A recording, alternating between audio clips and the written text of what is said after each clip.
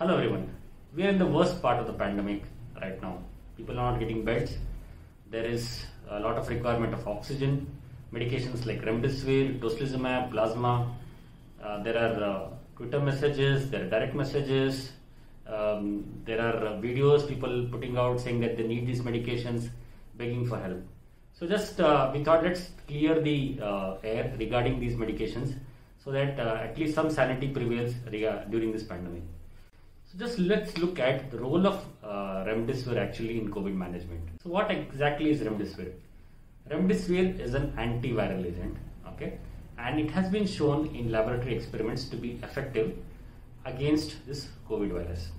Even in animal studies, that is when this drug was tried in monkeys, it was found to prevent lung damage and also disease progression. So far so good, this drug seemed very promising.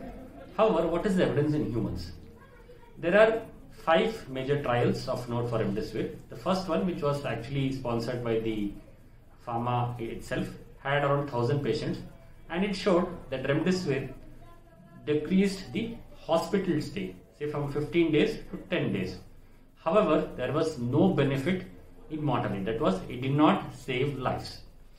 4 more studies, most notable of which is a study done by the World Health Organization, which had more than 12,000 patients, which also included patients from India, showed that Remdesivir had no role in preventing deaths, or it did not even reduce the hospital stay.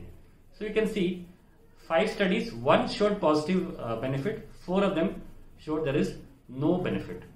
So if you look at the role of Remdesivir according to the authorities, the World Health Organization actually recommends against use of Remdesivir. So there is because of lack of evidence. So all the studies done over the past 1 year, when these were analyzed in something called as a systematic review or meta-analysis, it was found that Remdesivir most likely had no effect on mortality. That is, it did not prevent deaths. It may have some role in preventing patients going on mechanical ventilation. So far we found that Remdesivir probably had some role in laboratory experiments, even in animals, but human studies actually showed very minimal or no benefit. Then why use Remdesivir? Why is this shortage of Remdesivir? That is because physicians are under pressure to use any medication because we don't have any cure for COVID. And this medicine, which they feel that let's use it, what is the harm in using it for whatever little benefit it might give. That is why this has been extensively used without actual benefit and no benefit in mortality. That is the bottom line. Remdesivir does not reduce death from COVID. It may actually only reduce the duration of hospital stay or reduce the chances of going on mechanical ventilation. It should be used only in patients who are on oxygen but not very sick enough to be on ventilator. So allow your physician or an intensivist to decide if Remdesivir is actually needed in your patient. It is not a magic bullet. It will not cure COVID, and it is not a life-saving drug.